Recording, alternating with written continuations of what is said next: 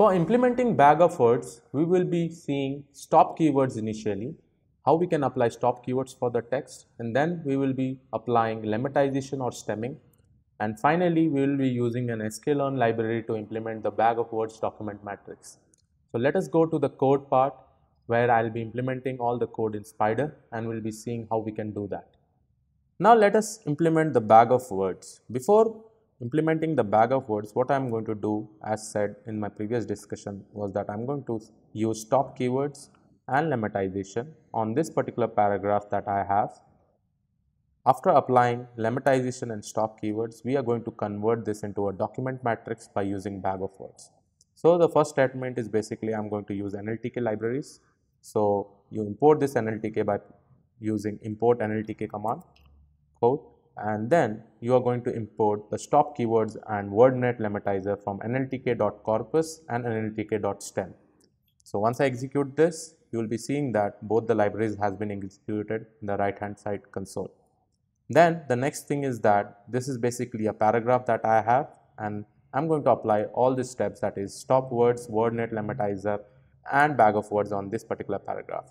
As said, the first step for this paragraph is basically called as tokenization. For tokenization, what we do, we convert this whole paragraph into sentences. So you can see that we will be using something called as nltk.sent_tokenize. This is a function which will convert this whole paragraph into multiple sentences. So first of all, let me execute this paragraph. Once you execute this paragraph, you can see this as a variable, and here your complete paragraph is being seen. Then what we are going to do is that we are going to use nltk.sent_tokenize and provide the paragraph in the parameter. This in turn converts this paragraph into sentences. So let me just execute this. Once we execute this sentence, basically the paragraph is converted into multiple sentences and the total number of sentences here are 5. The next step is basically to create an object of wordnet lemmatizer so that I will be able to apply the lemmatizing concept on this particular sentences. So before going that, what I'm going to do is that I'm going to create a new sentence, which is nothing but new underscore sentence over here. What I'm going to do is that the first step is basically to remove the stop words from this particular sentences. For that, I'm going to run a for loop. A for loop is run on all the sentences that I have present over here, that is 5 different sentences. And again, the first step is basically the tokenization, where I will be converting the sentences into words. After converting the sentences into words, I am going to apply a list comprehension. In this list comprehension, I have again a for loop which says for word in words. That basically means that all the words that are created from this particular sentences, I am going to apply that if that word is not present in stopwords.words English, I am going to remove that words from this particular list of words. Then after that, whatever words I am getting, I am going to apply a lemmatizer.lemmatize functionality on that particular word, which will be actually converting this word into its base form or base root form. After converting this into a base root form, I am going to append that in my new sentences. So let me just execute this and show to you how it looks. So here it is. I have executed this particular line of code. Now you can see that it will take some time because there are so many sentences over here. Now let us compare the sentences and the new underscore sentences after the stop keywords and lemmatization. Now you can see that the lemmatization has actually created some of the base root of this particular words, and you can also observe that some of the stop words has also been removed, like a and he and a again over here, and you can see that before him is also been removed. These all are removed by using the stop keywords. These are the stop keywords that are basically present in English language. If you are really interested to create your own stop keywords, please make a list of words that you don't think that is necessary over there, and then you can remove it from your paragraphs. Now we have seen that how we have applied lemmatization and stop keywords for all these sentences. The next step is basically to implement the bag of words in this particular sentences.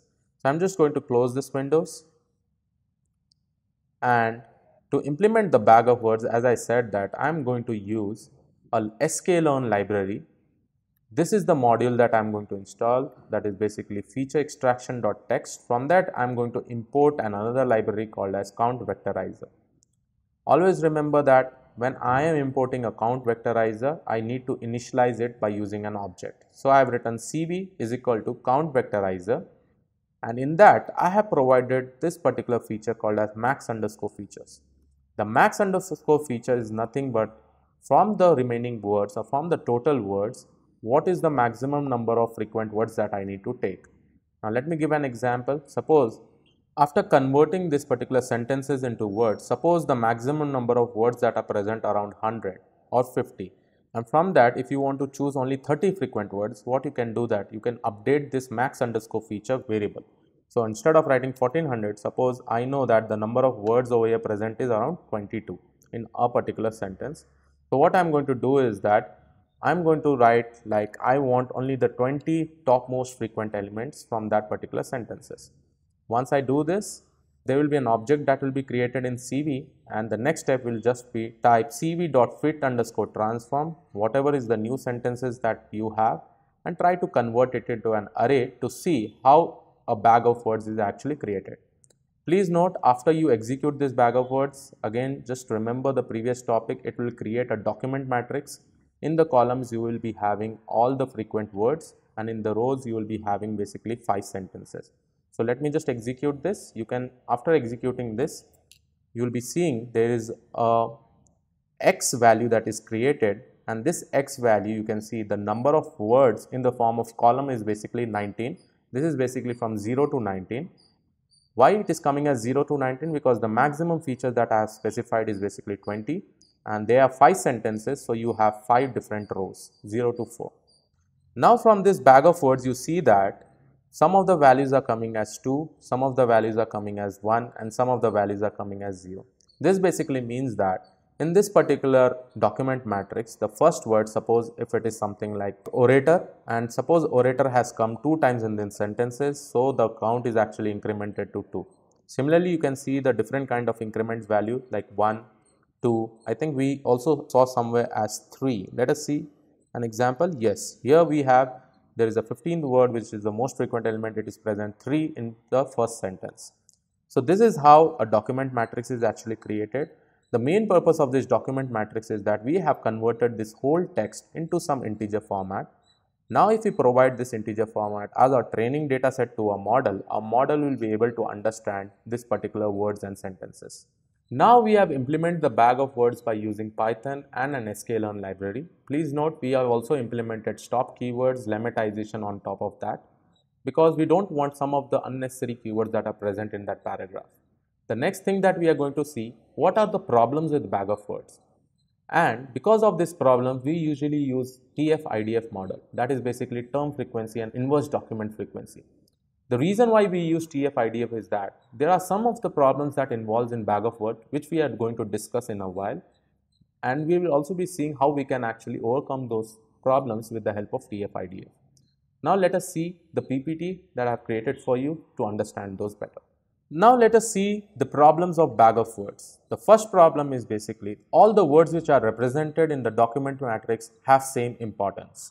Now what do you mean by this? Let me go back to my bag of words. Now you can see that the words that are present in the column like is, going, he, to, they are having the same importance because the value that is assigned to it is basically 1, whereas the market is also having the same importance. This becomes very difficult because the model gets confused between the words also, since it is having the same value. The second problem is basically there is no semantic information preserved. Now due to this importance level, you can see that the model will not be able to differentiate the word between is and going, because both are having the same value, and even though he, to, a, the other words again which is having the same value as 1. So the model will not be able to preserve the semantic information in all these particular rows.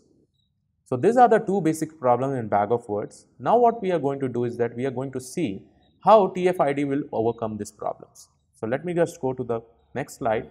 It says that solution TF-IDF model. By using the TF-IDF model, the semantic information is preserved as the uncommon words are given more importance than usual common words. So let me take an example. Suppose I have a sentence, he is intelligent. Here intelligent will have a more importance than he or is. So this is just an example. We are providing more importance to the intelligent than the other two words. Now let us just understand what is the intuition behind TF-IDF model. So let me take an example of sentence. So here is the same sentence that we have discussed with respect to bag of words. He is going to the market, he is going to play cricket, and she is a famous person. Again, just remember the first step, that is basically lowering the sentences. Then after that we have discussed about this, and the next step will basically be called as tokenization. Tokenization is basically converting that whole group of paragraph into different sentences. So this is my sentence 1, sentence 2, sentence 3. The next step, let's see the intuition behind TF-IDF. TF-IDF basically consists of two components. One is term frequency and one is inverse document frequency. And the complete TF-IDF is basically nothing but the multiplication of term frequency and the inverse document frequency. Now let us see how do we compute term frequency. So I'll go to my next slide and show you that term frequency is basically given by the formula number of frequency of words in a sentence divided by the total number of words in the sentence. Again, I'm going to repeat the formula, that is nothing but number of frequency of a word in a sentence divided by the total number of words in the sentence. So if I go to my next slide and see this with an example. Suppose this is my first sentence, say when you want to say. And if I want to calculate the term frequency, as I said in my numerator, it is basically number of frequency of words in a sentence. So let me consider say. How many times say is actually present in this particular sentence? We can see that say is actually present 2 times. So if I want to compute the term frequency of this, I'll write 1 plus 1 divided by, in the denominator we have total number of words in the sentence. So it will be nothing but 1 by 6. 1 plus 1 divided by 6, which is nothing but 2 by 6, and in short it will be 0.33. So this say is having a term frequency of 0.33 in this particular sentence. Now let us say take the next word, that is when. In when I actually have just one word and the total number of words present in this sentence is 6. So I can actually write it as 1 by 6. So which is nothing but 0.16. Similarly in the case of you, want, to. So all are having 1 by 6, 1 by 6, 1 by 6 term frequency. Now let us see how we can calculate the term frequency of the sentences that we have discussed in the bag of words. In the next slide, you will be seeing the same sentences that we had actually used in the bag of words. So this is basically sentence 1, he is going to the market. The sentence 2, he is going to play cricket. And sentence 3, she is a famous person. Now let us check how TF is calculated for all these sentences. So we know that these are the 8 most frequent words that we had actually created by using histogram, and which consist of is going he to a cricket famous market. Now let us see the term frequency for this. When I consider the sentence 1, he is going to the market, you know that the first keyword is basically is in the most frequent keywords. Do we have is over here? Yes, we do have is. Now if I want to compute the term frequency of this, I'll see that I have one is present over here. So I'll write 1 divided by 6. Why 6? Because their total number of words in this particular sentence is 6. So which is nothing but 0.16. Similarly, with respect to that, let us see for the another word, that is going. The going is also present once over here. So I'll write 1 divided by 6. Similarly, in the case of he, 1 divided by 6, 2, 1 divided by 6. Now the most interesting keyword is a. I don't have a over here.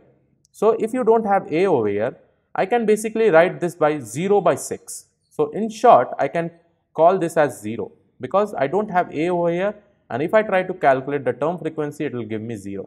Similarly, in the case of cricket and famous, it will give me 0 because I don't have those words in the sentence, but I have market, which I am actually getting it formed by 1 by 6.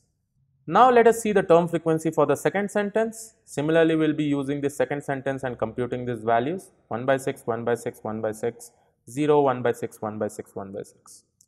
And similarly for the third sentence, now you have she is a famous person. Now you can see that is also present in this particular sentence. So I can write 1 divided by 5. Why 5? Because I have 5 words in this particular sentence. Similarly, in the case of a and in the case of famous, I'll be having 1 by 5, 1 by 5, 1 by 5. Now the main reason of this term frequency is that I am assigning different values, that is between 0 to 1, in this particular term frequency for each and every sentences and with respect to the words. Now from this PPT we have seen that how we can compute term frequency. Again, note Again, I'm trying to revise the term frequency formula, that is nothing but number of occurrences of a word in a sentence divided by number of words in that sentences. So this is the basic formula, and with respect to each and every sentences, you will be having different values for each and every words. The next part is basically how I can compute inverse document frequency, because finally the term frequency and the inverse document frequency will be multiplied to form a document matrix, and finally we'll be able to give that to a model for better understanding. Thanks for watching this video. Subscribe to our channel for more such videos.